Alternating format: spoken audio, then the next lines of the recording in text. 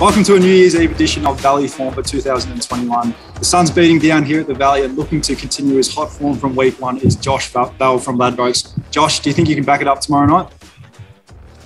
Absolutely, Benny. Happy Merry Christmas to you and Happy New Year to all those watching. What a way to say farewell to 2021.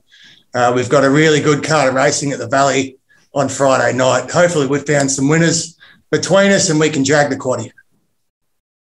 Well, race 5 is the Summer Festival at the Valley Handicap. It's our charity race, and this week our charity partner is Behind the Barriers. I believe, Josh, you're one of our charity runners. Yeah, the Mick Price and Michael Kent Jr. trained Spooning looks very well placed here in the 5th event of the evening. The 4-year-old mare has had just the 6 starts in her short career, but has proven she has a fair amount of ability. She won a maiden at Pakenham by 4 lengths at her second start, before finishing 3rd in the listed Adelaide Guineas during her last prep.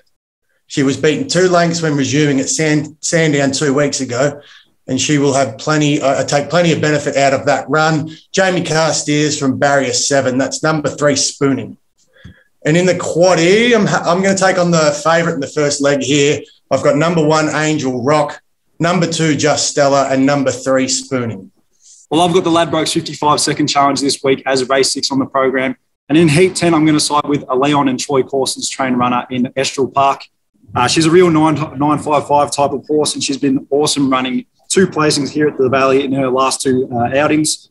She got back and charged the line here, as you can see behind Kev's Girl, but she actually gets a 2.5 kilo weight swing on Kev's Girl, so that's enough to swing me in her favour. Kev's Girl gets penalised to 2.5 for winning that race. She's drawn barrier 11 and will need some luck, but you can get $6 a win and $2.30 the place of Ladbrokes. So in a difficult race, I think she's a solid each-way play. In the quaddie, though, it's not easy. I'm going to have to go with 5, number 3, Kev's Girl, number 4, El Salto, number 8, Amanatu, number 9, Karkadakit, and number 12, Estral Park. So on to race 7 is the Mel Godkins 60th birthday bonanza handicap over 1,200 metres. Happy birthday, Mel. I'm sure it'll be a cracker. I've found one at nice double-figure odds here in Fudging at around the $15 mark. He's only a lightly raced 5-year-old gelding with 11 career starts, but he has 3 wins to his name in that time. Both his runs so far this prep have been at the Valley, and both have been full of merit. His latest effort was a 5th at over the 1,200 metres 2 weeks ago, where he was beaten just over a length and a half. He was found wanting late in that race, having been forced to do some work in the early part of the race to get the lead. But if he can get a softer time in front here on Friday night, he's going to be in this for a long way. So number 3, Fudging each way for me. And in the quaddie, I've gone with 4, number 3, Fudging, number 5, Rock Tycoon, number 8, Black Opal, and at a bit of a price, number 13, Spirit of Aquila. Well, race 8 and the last race on the card is the Ascend Sales Trophies handicap. It's over 1,200 metres. And again, I'm tipping a big night for Malua Racing and Damien Oliver. I'm with them again here with We Go Bam. Like her stablemate in race 6, she's also drawn out in barrier 11. So she'll need some luck, but I think she brings the best form. As you can see here, she ran second, and quite a luckless second, I thought, behind a smart mare, Rose Quartz at Flemington.